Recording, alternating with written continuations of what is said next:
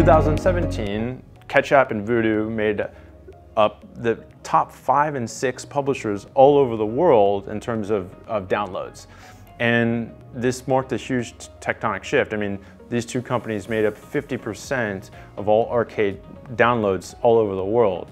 And in the same year, we think that mobile advertising for games, revenue from mobile advertising for games, actually surpassed revenue from in-app purchases.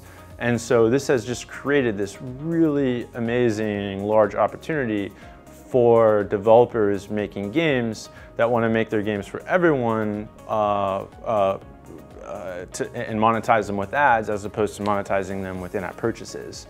Having worked on like both types of games, so like before Ketchapp I was at Dots, and we made our games use both in-app purchases and ads.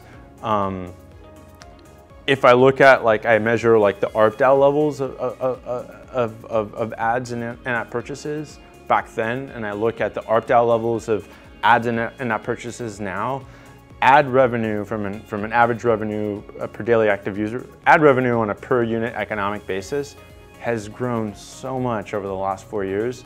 And I just think that creates like such an interesting opportunity for developers all over the world to create these types of games. And that's why I love this business. And Chartboost, definitely being one of the first players in the space, has the capability to both grow and monetize your game all over the world.